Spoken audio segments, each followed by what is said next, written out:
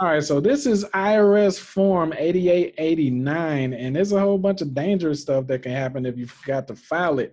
Okay, so that might be the reason why you're still processing or don't have a date. What is the IRS Form 8889? Okay, you can check it out in this article. If you are the beneficiary of a health savings account, then the IRS requires you to prepare Form 8889 with your tax return before you can deduct your contributions to the account.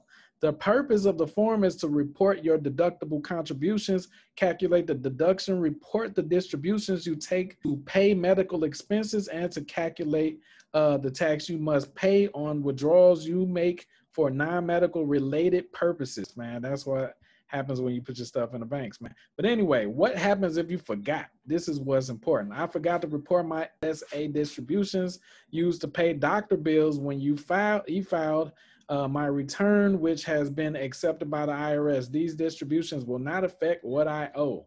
May I mail in Form 8889 to report the distributions? Okay, so then we have the answers right here. It says, once the IRS has processed your tax return and you have received your refund, you will need to amend your tax return to include Form 8889, okay?